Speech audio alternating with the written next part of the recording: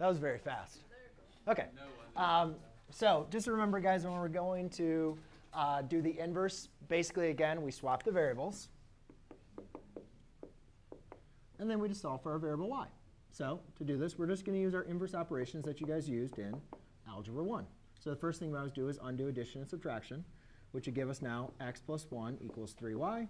Then we undo multiplication by division. Now, typically, we like to, we could just leave it as this. So we could have y equals x plus 1 divided by 3. Just go ahead and have a seat. I'll grab that. When we're talking about writing the function, we can just replace the y with the f inverse. You could leave it as x plus 1 over 3. It also might be, you might see it written as x over 3 plus 1/3. Basically, using the distributive property, we distribute the 3 into both of those terms. But those are two different ways we could write the inverse. OK? Capisce? Comprende?